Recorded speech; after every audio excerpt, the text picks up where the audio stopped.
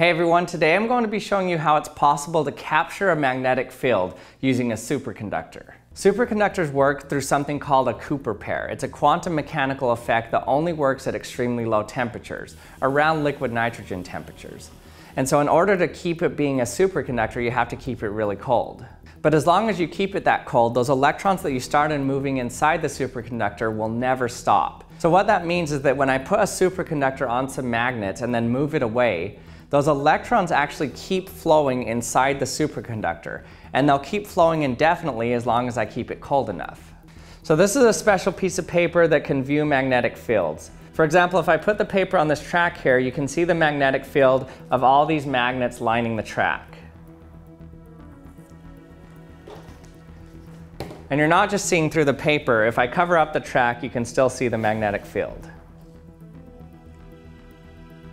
So for example, if I take my superconductor, put it on the track, the superconductor is floating on the track. And that's because there's electrons moving in the superconductor that are opposing these magnets here. And those electrons will keep moving in that same pattern even after I remove it from the track. So I'm going to take it off from the track right now. Now let's measure and see if we can see the same pattern on there. So I take it off.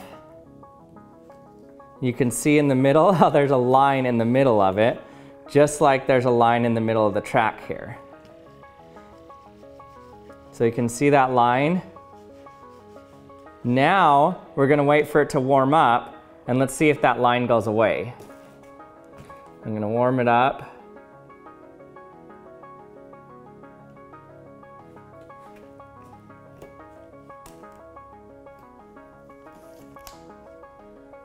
It's still there. So the electrons are just still flowing around in there. And look, we get nothing now. So no pattern of the track whatsoever. If I put it on the track, nothing happens. Nothing. Once you create those eddy currents in the superconductor, they'll keep moving around in a circle indefinitely as long as you keep it cold enough.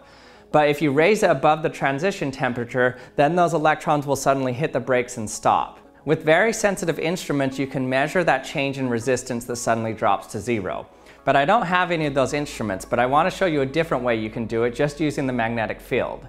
Because those electrons create a magnetic field when they're moving around, what you can do is just measure the magnetic field of the superconductor and watch it suddenly drop to nothing as soon as those electrons stop.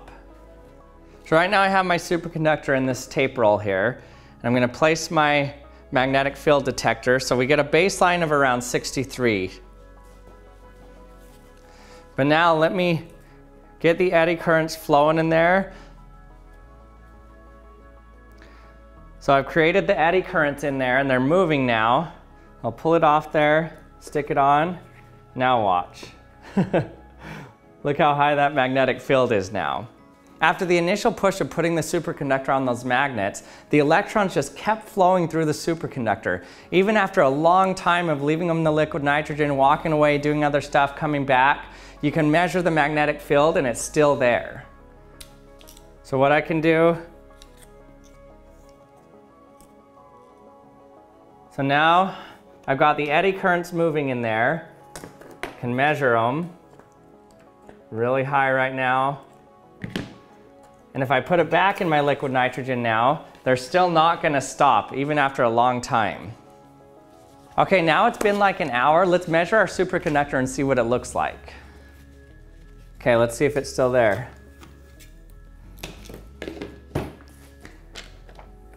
Yep, the pattern's still there with that line down the middle. Let's see if we can measure it. Yep. But now we're going to watch it warm up and see if it actually changes.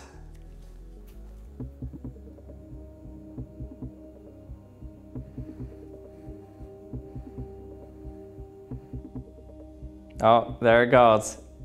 It's hitting its transition temperature now.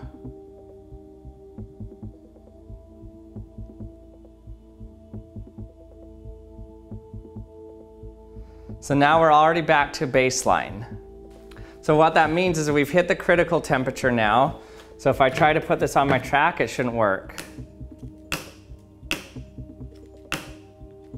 One thing you'll notice is the magnetic field that we're measuring didn't drop off immediately. It kind of slowly went down. But that's not how it shows when you see a resistance measurement graph and then it just drops to 0. That's because in our superconductor, it's a type 2 superconductor, and it's not all cooling down at the same time. So different portions will reach their critical temperature at different times. And because we're just measuring it as some distance above it, the magnetic field is just going to slowly drop off as all those different portions of the superconductor hit their critical temperature. And so you kind of see this gentle decrease as opposed to an immediate drop off. But if you can control the temperature so that it's all cooling down at the same time, it should immediately drop off wherever you're measuring it.